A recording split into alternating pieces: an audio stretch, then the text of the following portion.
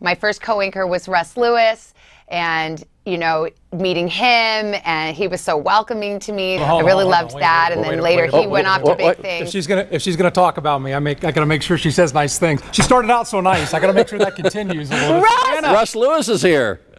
Well, oh my gosh! It's like old times. Yeah, I'm gonna let you take over. What? Okay, go ahead. Thank you. How are you? You're there? I'm here. I was waiting on you. Where are you? Oh my gosh! I can't believe it. We're reunited. I might cry. It was so much fun hanging out with you. Will you never forget your first co-anchor, Russ? You were my first co-anchor. You were so sweet to me. You were so smooth and talented. I knew you were headed off to the bigger markets and, gonna do great things, which of course we all know that you did. I remember you helping me find my first apartment.